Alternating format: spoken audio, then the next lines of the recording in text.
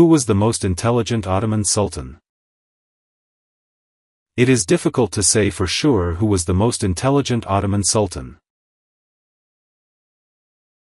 This is because each sultan had special strengths and achievements.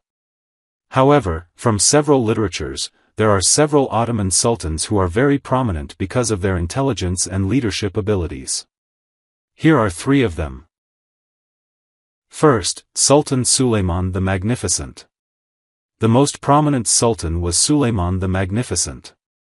He ruled for a very long time, for 46 years, precisely from 1520 to 1566. He was the longest sultan in the history of the Ottoman dynasty.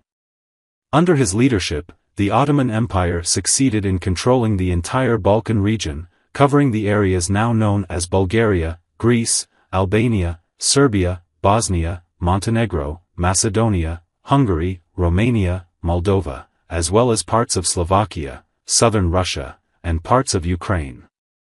An achievement unmatched by other sultans. It was also during this period that the Ottoman Empire reached a high level of prosperity.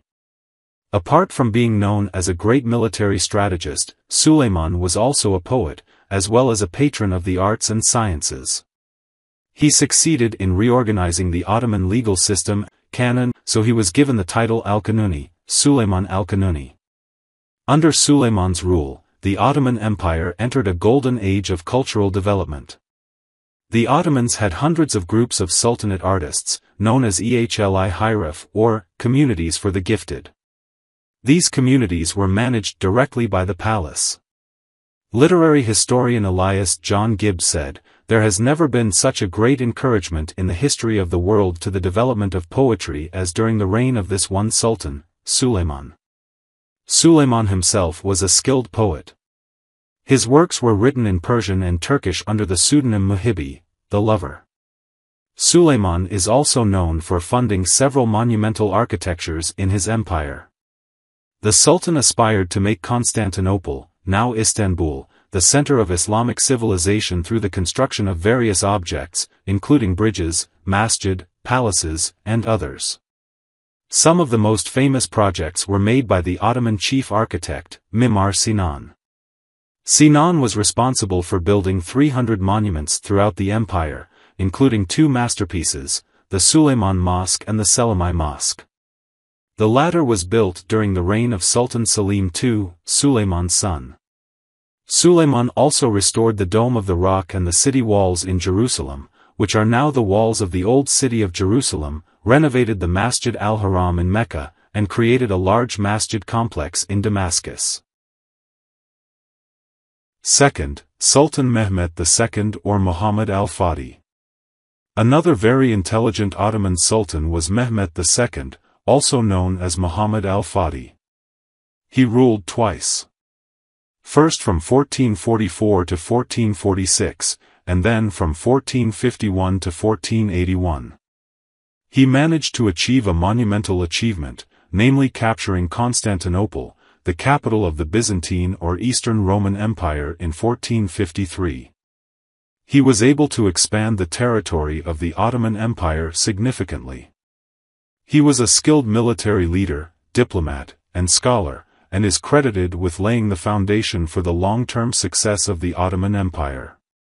Muhammad al-Fatih or Mehmet II, was able to speak 5 foreign languages besides Turkish. He was a visionary scholar and craftsman who cared deeply about the fine arts. He was also able to think and implement difficult decisions, such as lowering the value of gold in money. He knew that this would make him unpopular with many people, but difficult problems also required difficult solutions. He needed to finance the inevitable war. In his first reign, Mehmet, as a teenager, defeated the Crusader army led by John Hunyadi from Hungary. Hunyadi was a famous military and political leader in Central and Southeastern Europe in the 15th century. This war occurred after Hungary violated the truce in the Treaty of Edirne and Szeged. When he came back to the throne in 1451, succeeding his father, Murad II who had died, Mehmet II strengthened the Ottoman navy and made preparations to attack Constantinople. And at the age of 21, he successfully conquered Constantinople and ended the Byzantine Empire. Mehmet continued his conquests in Anatolia to reunite the entire region after successfully defeating several small rebellious states. He advanced to southeastern Europe to Bosnia and Albania. In his kingdom, he carried out many political and social reforms. He encouraged the arts and sciences. He died on May 3, 1481 at the age of 49, in the midst of preparations to invade southern Italy, to reclaim Sicily and its surroundings for the Muslims. Previously, the Italian rulers had expelled and massacred tens of thousands of Muslims who had lived there for centuries. Muhammad al-Fatih is buried near the Masjid Fatih complex, Istanbul. Mehmet II is recognized as the first Ottoman Sultan to codify the constitution and criminal law, before Suleiman the Magnificent. During his 30 years of rule, Mehmet had expanded his territory to all of Anatolia, Constantinople, Bosnia, Serbia, and Albania. Third, Sultan Abdul Hamid II. Another Ottoman Sultan who is considered very intelligent is Abdul Hamid II, who ruled for 33 years, from 1876 to 1909. He inherited the condition of the Sultanate, which was bankrupt due to huge debts to Jewish bankers, Armenians and Western countries, by several of his predecessors. Abdul Hamid was a genius. He was able to hold back the rate of destruction of the Ottoman Empire for decades, before he was later overthrown by the Young Turks, whose elite were dominated by Armenian Christians, Jews, and liberal secular. He managed to thwart several rebellion attempts, and defeated Greece, which threatened the integrity of the Ottoman Empire in 1897, even though his economic condition was in ruins.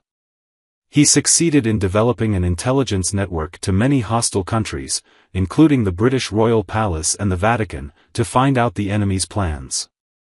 Abdul Hamid was relatively successful in fixing the country's chaotic economy, which was continuously hampered by the West and its proxies domestically. He succeeded in building an education system, including the advancement of science and technology. He founded many universities and academies, including schools of law, art, commerce, civil engineering, medicine, veterinary medicine, agriculture, and language. There were also many elementary and secondary schools, as well as military academies. He also expanded the railway network in Rumelia, which is the Turkish region on the European continent, and the Anatolian Railway, and built the Baghdad Railway and the Hijaz Railway from Istanbul to Mecca and Medina, to facilitate the Hajj pilgrimage. At the end of his reign, he had succeeded in paying off 95% of the country's debt, inherited from his predecessors. However, because of that, Western countries, especially England and France, really disliked him. They did not want the Ottomans to rise again. Sultan Abdul Hamid II managed to escape several assassination attempts, mainly carried out by Armenian Christians, with the support of Britain and France. But finally, the massive mobilization of foreign proxies within the country, both among Christians and Jews, especially in the military influenced by European liberal secularism, succeeded in overthrowing Abdul Hamid II in 1909. Of course, with the full support of Britain, France, and Russia.